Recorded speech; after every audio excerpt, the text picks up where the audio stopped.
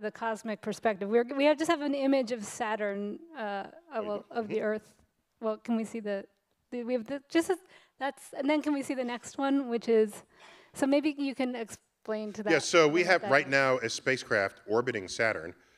It's been there for a dozen years, but we have sent it into its death spiral to plunge a fiery death into the ball of Saturn, because it's outlived its useful life, and it's called the Cassini spacecraft.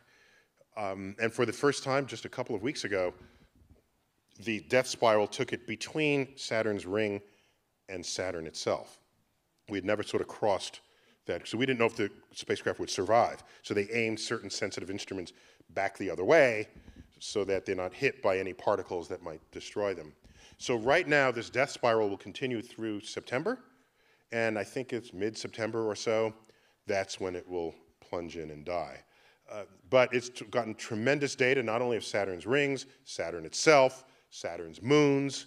It's one of the great triumphs of the NASA program, as well as the collaborations with the European Space Agency. And what we see in this photo is, see that dot in the middle, that speck? That is Earth, seen through the rings of Saturn. And that harps back to the 1990 photograph that Carl Sagan encouraged NASA to take when the Voyager mission passed Neptune, the farthest planet from the sun.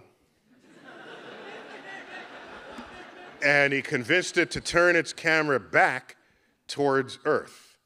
And that would be what Earth would look like as photographed by aliens coming upon our solar system. And it was just a pale blue dot.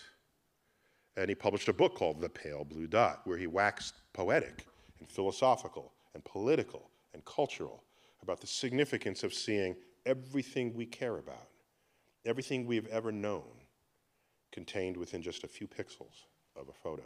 So you can think of this as an updated, this is Pale Blue Dot 2.0, as seen through the rings of Saturn.